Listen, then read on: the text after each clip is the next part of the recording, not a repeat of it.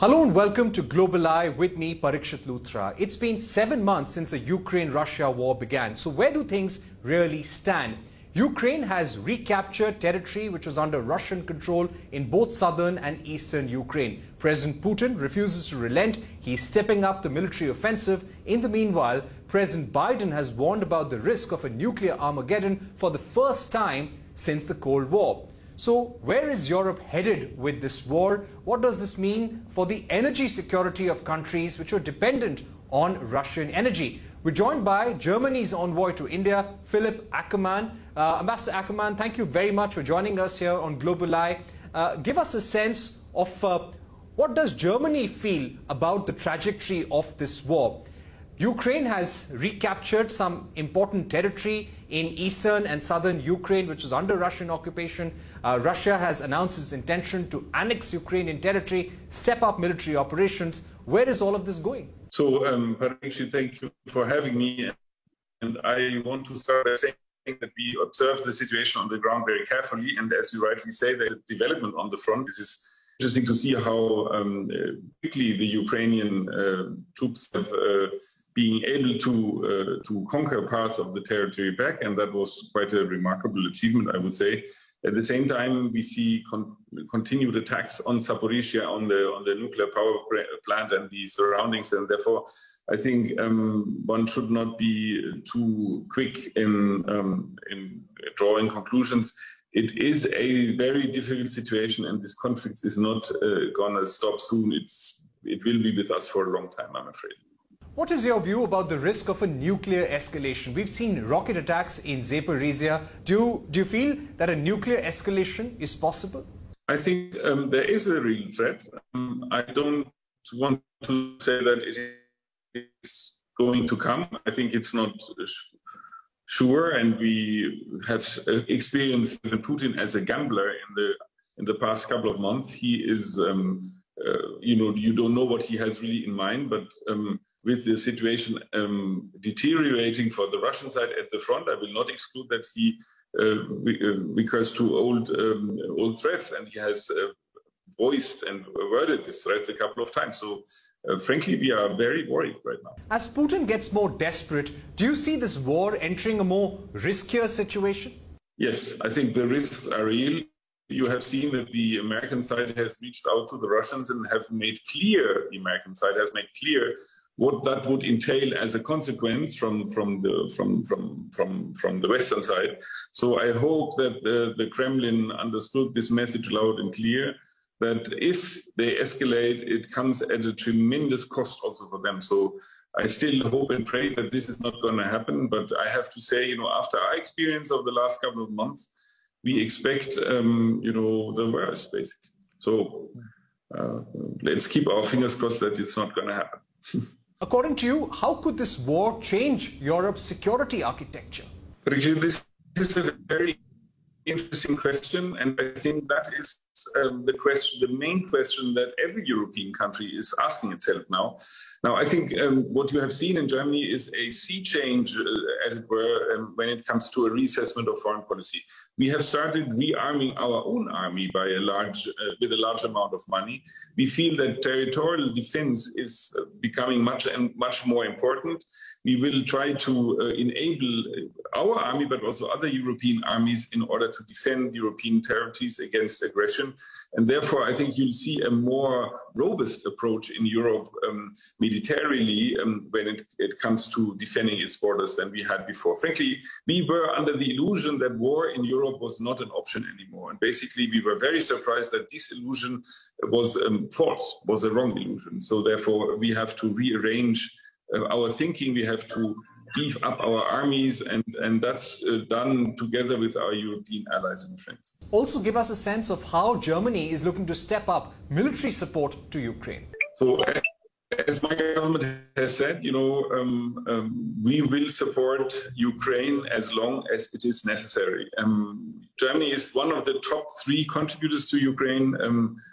We have civilian and humanitarian aid delivered, but also we have a lot of weaponry and ammunition delivered, including, vehicles, small tanks, howitzers, and machine guns, and so forth. So Our commitment to Ukraine is very, very steady and will continue as long as is necessary.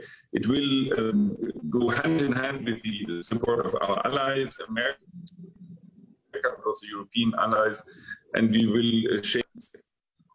But Ukraine can count on Germany in this context. And asking you about a medium and long-term view of how Germany is looking to secure its economic needs and energy needs as a result of this war.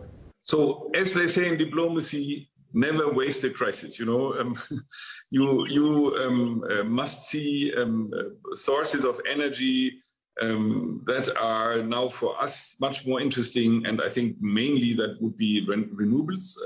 We will heavily invest in renewable energy and storage of renewable energy. We will very, very substantially invest in hydrogen, in green hydrogen. So you'll see that there is a transition in energy provision in Germany that will be accelerated by this war in Ukraine. And you know, everybody in Germany is looking towards sources of energy that are non-fossil and have to be developed very quickly on the ground with wind, solar, water and hydrogen. So this will be, I think, a growing part of our energy mix in the very, very near future. And maybe this is basically one good thing out of this whole catastrophe, that we are accelerating our transition to non-fossil and renewable energy. All right, we've run out of time, but Ambassador Philipp Ackermann, thank you very much for joining us here on Global Eye to give us Germany's view on where this war is headed and about the risk of a nuclear escalation as well. On that note, we take a short break here on Global Eye. When we return, we get you an exclusive conversation with Hans Timmer, the World Bank chief economist for South Asia, on the latest World Bank outlook for India and South Asia. Don't go anywhere. That exclusive conversation coming up.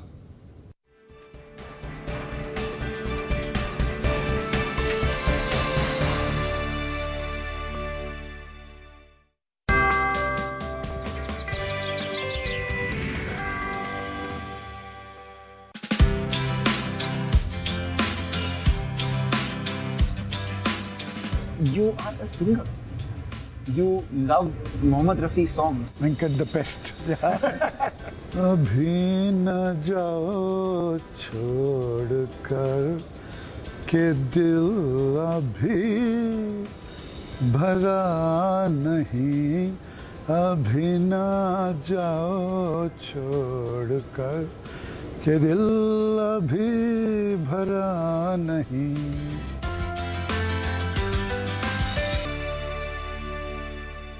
Welcome back. You are watching Global Eye. Time now for a CNBC-TV18 exclusive. Lingering scars of COVID-19, a global slowdown, war in Ukraine, an economic crisis in Sri Lanka and floods in Pakistan are among the unprecedented combination of shocks for the South Asian economy. That's the word coming in from the World Bank in their latest outlook for South Asia. The World Bank has projected a 5.8% growth for South Asia in 22, a 1% downward revision over June, and also slashed India's GDP forecast to 6.5% due to global uncertainties. Speaking exclusively to CNBC-TV18, Hans Timmer, World Bank's chief economist for South Asia, said that India is in a better place than other economies, but there are inflation challenges as well. I began by asking him about the World Bank's growth projections for South Asia. The key challenges are that South Asia has been hit in short order by what we would call a series of once-in-a-lifetime shocks. So we had the floods, devastating floods in Pakistan. We have the impact of the war in Ukraine, rising, pushing up the commodity prices, food prices. We have a full-blown balance of payments and macroeconomic crisis in Sri Lanka, and that comes on top of the once-in-a-lifetime pandemic, the COVID-19. And now more recently, there are headwinds because of the slowing of activity and import demand in high-income countries and the tightening of monetary policy in high-income countries that leads to a tightening of global financial markets. So many challenges. As you said, we downgraded our forecast for this year. GDP growth for the region now 5.8%, a 1% downgrade from only a few months ago, from June. And it is a slowdown for the region as a whole, because the previous year growth was 7.8% when the region rebounded from the COVID crisis. Right. Two caveats with that forecast. One, the countries show a very diverse development. Still a shrinking economy in Sri Lanka, although it's difficult to put numbers on it. Declining incomes in Afghanistan, while in other countries GDP growth is still firmly positive. Second caveat is that GDP growth doesn't tell the whole story of income development for countries, because there are income losses on top of GDP because of the rising import prices, and that means that households in the region, they don't experience the kind of income that would be suggested by GDP growth forecast. All right. Difficult situation in South Asia. All right, a difficult situation in South Asia. How do you think India is likely to fare among other South Asian economies? India is still doing relatively well, although it was also downgraded 1 percentage point since June, with now the forecast of 6.5% GDP growth. Again, a slowdown as we see in the rest of the region. India has the same problem with the rising commodity prices, rising input prices, and also the tightening of the global financial markets and weaker demand abroad. As a result of that, we expect that the second half of this calendar year will be relatively weak also for India. All right, you're saying that H2 will be weak for India as well. Now, when it comes to India's export story, how do you think this is going to play out for the rest of the year? It's a mixed bag. Like other countries, the weak demand in the rest of the world doesn't help India, and that puts downward pressure on exports. At the same time, over the last 2 years, since the start of COVID-19, we see very strong exports in what we call the new services. The digital services in general got a boost in all countries during the COVID pandemic, but especially India benefited a lot from that. And we have seen that coming through in the exports of services now also. So a difficult story on the good side, but very positive signs on the exports of new services. All right. Positive on the services. But to speak to you about inflation, the large picture when it comes to inflation is that the World Bank currently is projecting a 9.2% inflation for South Asia, which will start declining gradually. By when do you think this decline will happen? And where does India stand when it comes to this inflation projection? Yeah, the inflation projection for India, I think, is above 7%. That's above the range that the central bank would want. So it's still on the high end side. There are several drivers of that inflation. First of all, of course, the commodity prices that went up. Secondly, strong domestic demand in the rebound from COVID, driven also by a large fiscal deficit, a rebound in private consumption, and still some disruptions on the supply side. And so all these factors, they have led to inflation. When will inflation come down? So when the commodity prices in international markets come down, that helps, of course. When the demand becomes more moderate, and that means also consolidation on the fiscal side in India, that is important. A further normalization of monetary policy would contribute to the slowdown in inflation, and then also all the measures that can boost productivity, increase supply, and counteract the supply disruptions that came from the COVID pandemic. All right. So there will be conditions which will be needed to fulfill when it comes to driving down the inflation. Of course, we will have to battle inflation in a big way. But going ahead, what are some of the challenges that you foresee for the Indian economy?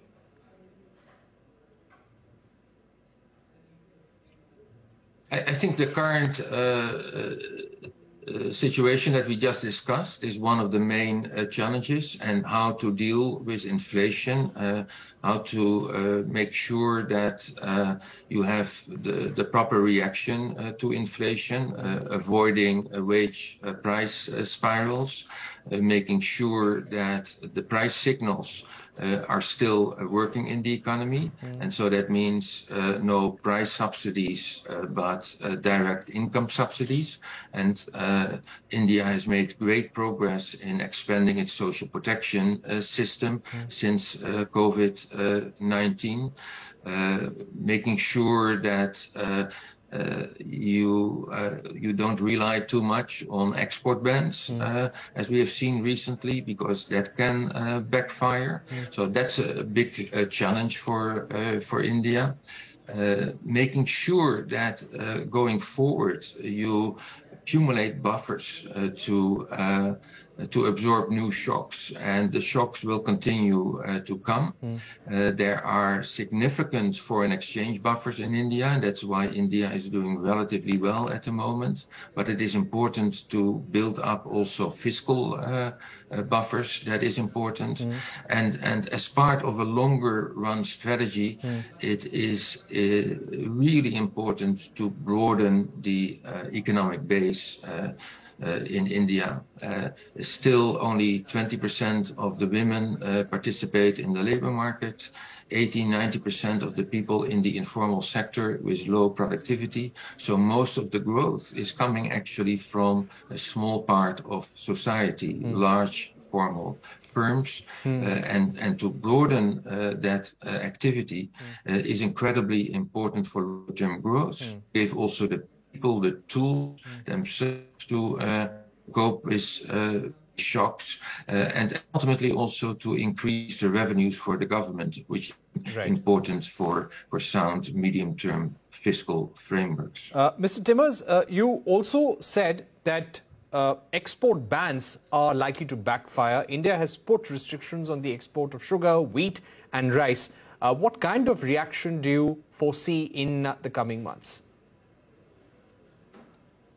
Yeah, it's difficult to project what will happen in the coming months. It's just a general observation from past experience where countries impose export bans, which are very logical, because food security of your population is really important. So it's a logical reaction. But what it does is that it further increases the prices in international markets.